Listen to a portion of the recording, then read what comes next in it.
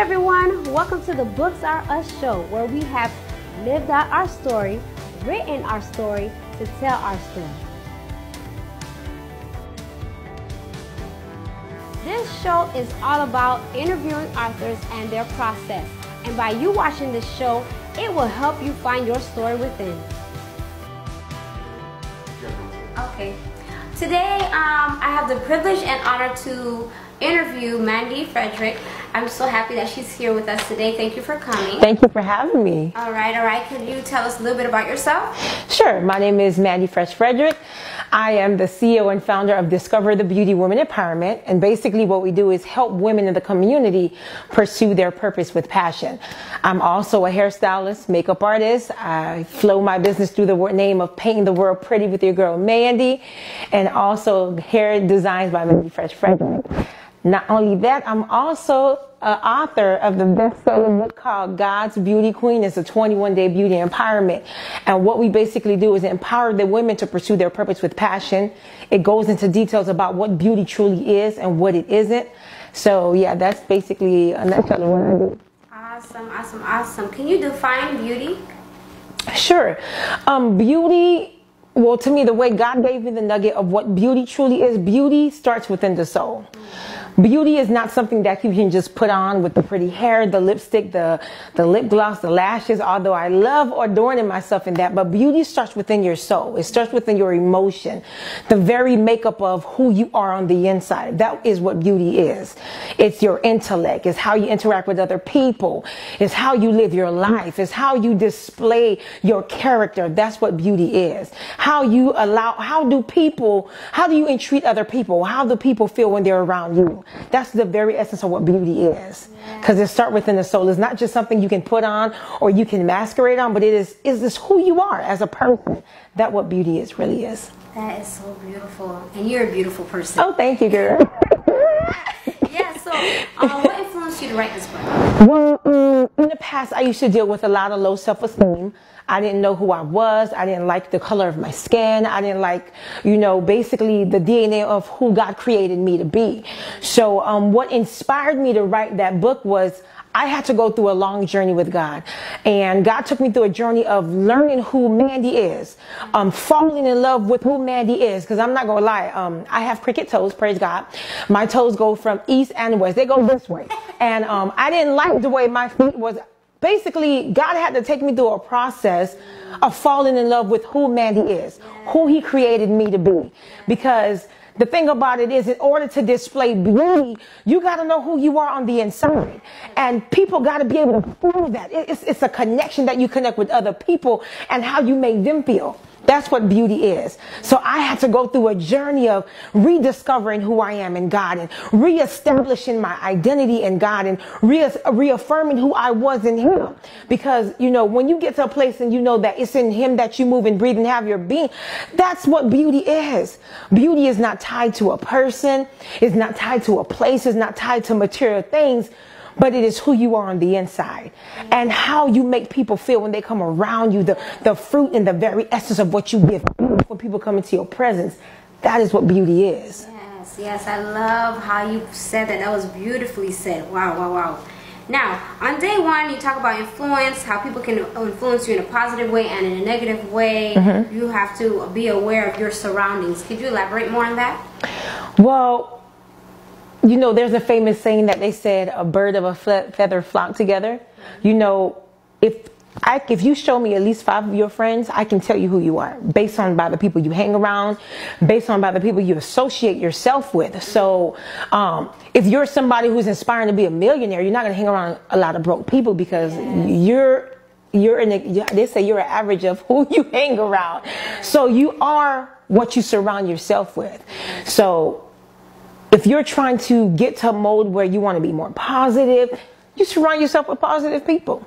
If you're trying to reset your mindset on a right track to where, you have goals and you have aspirations, you're not going to hang around people who are dream killers and dream stealers. You're going to hang around people who inspire you. You're going to hang around people who are doing what you want to do or is already there and you inspire to be where they are. You're going to surround yourself with where you're trying to go. So if you show me The 5 people you hang around, I can tell you exactly where you're going to go within the next couple of years based on who you surround yourself with. Okay, so tell me, if you're a person that wants to, like you said, change your mindset and change your surroundings, like how do you gather those friends, or how do you come to someone and, you know, try to befriend them so that you can be more like that, those type of people? I believe, you know, you attract who you are. I believe there's some inner work that must take place within you to attract what you're looking for. Because 9 out of 10, these people who are in the hierarchy position, they're not going to want to be around negative people. They don't surround themselves around negative people. So if you're trying to attract them, then you got to first shift in your mind. You got to first change your disposition to attract them. Now, I'm not speaking from a place as if I arrived, because there's still certain things in me that I'm working on, being completing. There's still some things in me that God is perfecting. So in order to get to that next place, there's certain things on the inside of you, whether it's your attitude, your mindset, how you think, or, you know, how your perspective on life and your perspective on how you see other people, it all lines up. So if you're trying to attract people in high places, I'm not saying you got to be in high places, but what I'm saying is there's an inner work that must take place first. And once you get yourself to that position where that inner work is taking place and transformation is taking place, then God begins to position people around you, because there's a desire and a pull to shift and change. So because that desire is there, God will begin to bring people around you to get you to that next place, because you're doing your due diligence, the necessary steps to get there. So God is, you know, girl, I feel like I'm preaching, but praise you are. Keep going. Let God have his way. Yes. Believe me, it's doing something for me too as well. So I love what you're saying. Now let's go on day 3. I'm gonna skip around because I don't want, you know, I want other people to read her book. So okay, so on day 3, define adversity, because I noticed you talked about adversity. What is adversity? Yeah, adversity. I'm sorry. What is adversity to you? Adversity can be anything that comes up as an opposition. Whether it's lack of employment, lack of finances, your sickness, you know, sickness in the body. It can be any of those symptoms. Like, let me give you a scenario. This year, before my conference is August, abruptly adversity hit me. I had to have emergency surgery. I had to get my gallbladder removed because my system was failing. I mean, just that fast. I was fine, and all of a sudden I caught jaundice and my eyes turned yellow. That was adversity. But me knowing who I am in God, I had to believe that God was going to work it out. So adversity comes to test you. Adversity comes to weigh who you are on the inside. If you're going to let adversity move you as a person, you know, then we begin to see who you really are, where your faith is really, where you're really planted. So that adversity came to test at a critical moment. Mind you, I had a conference coming up. So I had to believe God was going to change my situation, that he was going to turn it around. And he turned it around. When I came out of it, nobody knew I had surgery. But because I believed God, I didn't look like what I went through. I didn't look like what God took me out of. See, adversity comes to try your faith. Adversity comes to test your innermost being. But if your foundation is fully in God, no matter what you're going through, adversity can't shake you. Because why? Like I said in the beginning, I always revert to that. It's in God we move and be. It's in God we live.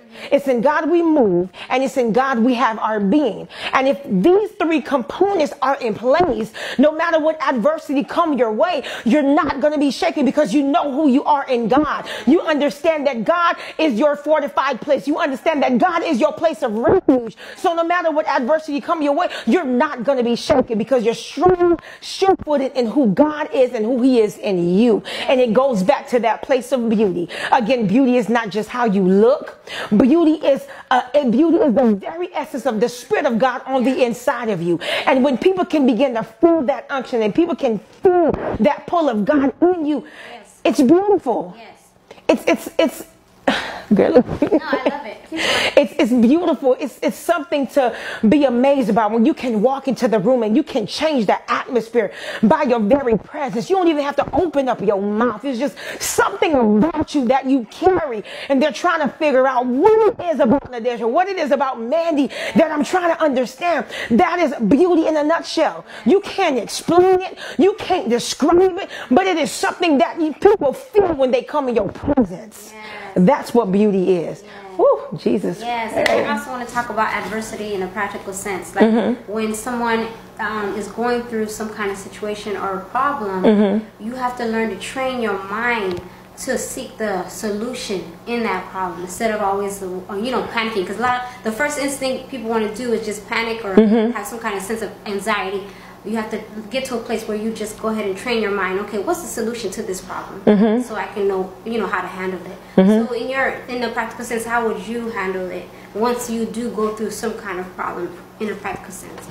Well, first I have to reside in myself knowing that it's going to be okay. Yeah. Because, and I keep reverting back, when you know who you are, because things are going to happen. Yeah. Life is going to happen. But you got to be sure that your foundation is founded on a ground that is solid. Yeah. It can't be founded on a quicksand or something. People, places, and things will fail you. Yeah. People change. Yeah, people do change. Scenarios change. But God never changed. God never changed. If your foundation is in God, no matter what may buck up against you, it's a done deal that you're victorious. Yeah. It's a done deal. It's already written that you're victorious. So fix your mind. exactly. You take on that mindset, that victorious mindset. I'm not saying trials are not going to come. I'm not saying that you're not going to be tested. Yeah. But here's the beauty in the test. Your foundation is in God, and you understand that God is going to make a way. No matter how it looks like, no matter how things may come to buck up against you, you understand that your God is for you. You understand what I'm saying? Yes. So no matter what you face, you have already got the victory. It's already a done deal. Yes. It's a fixed fight. Yes. I love that you said that. Now, I know your book is an empowerment book. Now, what do you want women to get from your book as they're reading it? What I want women to get from my book is the very essence of what God intended beauty to be. Because society has failed us tremendously. They say beauty is a size 0, or beauty is the lighter you are, that's the most beautiful you are, or the smaller you are, that's beauty. But beauty is the very essence of a person's spirit, their soul. That's what beauty is. Beauty is who you are on the inside. Beauty is being able to tap into that place or tap into that thing that God has called you to do, and you're walking it out unapologetically. That is what beauty is. Beauty is impacting the next person's life with your testimony. Beauty is impacting the next person's life with your business, your ministry, whatever it is that your passion is, and you're doing it, and people are being impacted by it. That is what beauty is. It's not about the color of our skin, because there's a notion that is painted. If you're light, you're beautiful. If you have straight hair, you're beautiful. If you have wavy hair, you're beautiful. No. It's attractive, but that is not what beauty is. See, the word of God talks about that God give us beauty for ashes. When we understand that when a person come out of adversity, when a person come out of a trial and a tribulation and they overcome it, you don't look like what you came from. And that is the very essence of what beauty is. People can't see what you've been through, but they see the glory of God. They see the very finishing work of God. That when He has brought you out, people can begin eating. People can eat from the tree of adversity, because you produce out of adversity. You become the very thing that God called you to be, which is resilient. You build tenacity. You build boldness. You're not afraid. That is what beauty is. I hope this is blessing somebody, because it's blessing me. Listen, it's blessing me. Don't bless anybody else. It's blessing me. Okay, it doesn't matter. Yes, I love it. Okay, is there anything in your book that you dealt with and you overcame? I had to deal with falling in love with who Mandy is. I had to fall in love with my cricket toes. I had to fall in love with my skin that I am. I had to fall in love with my very shape. And I'm going to be transparent. I had to fall in love with a lot of things, because depending on your culture, background, some people say the darker you are, you're not that attractive. So I can only speak from my experience. In the past, when I was younger, there was a guy, that I was attractive to, and I was not light enough. I wasn't small enough. I wasn't pretty enough for him. So to me, that is what planted the seed of not liking who I was. That's what planted the seed of not being excited about what God created because of what somebody else said. Yeah. And a lot of people deal with self-identity based on a seed that was planted, and they don't realize that the seed became a tree. And they're trying to figure out, why am I struggling with identity issues? Or why am I struggling with who I am? It's because there's a seed that you're probably not aware that has been planted from a childhood. Now it became this big tree, and you're trying to figure out, why am I battling with self-identity? Why am I battling with the skin that I am?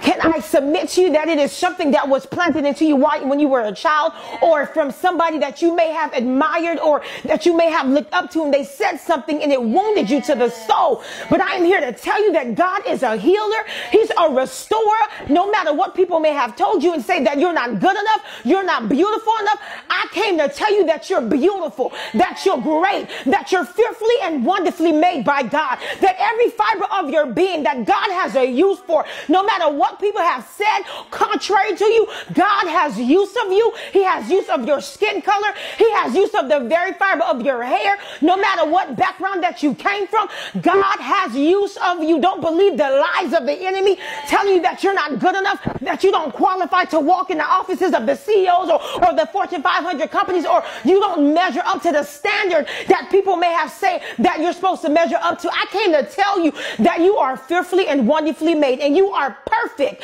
in the Master's eye. You're beautiful in the Master's eye. You're created with everything that you need in the Master's eye. Everything that you need is already on the inside of you. Nothing missing, nothing broken, and nothing lacking. The finished work of the cross was already completed. So I want you to be encouraged and know that God has a purpose for your life. He has called you to do great and mighty exploits. Don't believe the lies of the devil saying that you're not good enough, you're not great enough, you don't have what it takes. I came to tell you, you have what it takes and more, because God has created you, and everything that you need is already on the inside of you to do the finished work. Yes, Lord.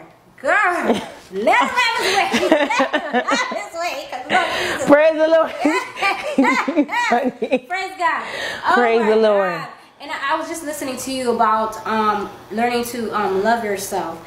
Would you say the beginning step of learning to love yourself would be accepting who you are, or who God made you to be? Like, and how would you teach someone how to learn to love themselves? Like, what's the beginning step? Well, we know the beginning step that God is love. Yeah. That's the first thing. God is love. Once we understand that God is love, we understand that God loves us unconditionally, and we tap into the love of God, then we can love ourselves unconditionally with our flaws and our shortcomings. And when you can begin to do that, then you can begin to love your neighbor as you love yourself. How can you display love to one to another, but yet you don't love yourself? And the reason why a lot of people can't love other people is because they don't love themselves. And the reason why they don't love themselves, they don't understand who God is, because God is love. He's an unconditional father. He's a good father that loves you with your flaws and all. And when you can adopt that and accept the love of the Father and accept who you are with your flaws and all, then you can begin to accept other people with their flaws and all. You won't put people in a position where you know you have not walked into. You'll have a little bit more grace on other people. You'll have a little bit more mercy on other people. You'll have a little bit more compassion on other people, because you understand it is the love of the Father that works on the inside of you that empowers you to love other people with their flaws and their shortcomings and with whatever that they come with. You love them unconditionally. So in order to do that, we must first understand the love of the Father. Yes, that's right. Amen. Amen, amen, amen. Oh, I'm loving this. Thank you, Lord. I am loving this. Okay, now let's see, how would you encourage the young authors out there that are writing their books? Like, how would you encourage them through the process? I would encourage you, be yourself, whatever that inspiration is, because all of us have a story to tell. Yes. Whether my platform isn't beauty, because I dealt with low self-esteem, I dealt with identity issues. That is the arena that God called me to reign in.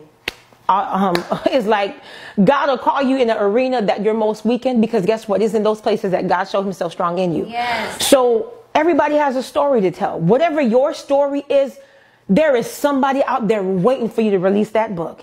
There is somebody out there that's waiting for you to tell your story so that they can come out of their situation. Because there's no such thing as wasted adversity. No matter what you go through, it's a payment at the end, whether it's through your storytelling, whatever platform that God allows you to walk onto, that is your place to tell your story. So for all the authors that are coming out, who are inspired, who want to write a book, tell your story. Be unapologetically about it and just go with what you know. Go with what you know. Yes, and hire a ghostwriter. And hire a ghostwriter. Praise the Lord. All right. So if we wanted to purchase a book, how do we go about that? If you want to purchase my book, you can go to www.MandyFreshFrederic.com, or you can email me at mandy3cg@gmail.com, or you can Instagram me, MandyFresh_Frederic on Instagram, and just shoot me a text, a DM, and then order your book, and it will be shipped to you. Amazon as well? Yeah, it's on Amazon as well. You can order on Amazon. Yes. I'm so excited. Mandy, I just want to thank you for taking the opportunity to do this interview with me. It was very empowering. I'm telling you, I encourage you to read her book. Even if you're fasting, this 21-day empowerment book will help you through the process of fasting as well. If you're trying to overcome certain areas in your life, especially when it comes to building confidence or whatever it may be, or learning how to change your mindset and stuff like that, go and read her book. It will help you through that process. Yes, it will. Okay. Yes, this is the Books R Us show. I'm your host, Nadej Bastian. Thank you. Have a good night.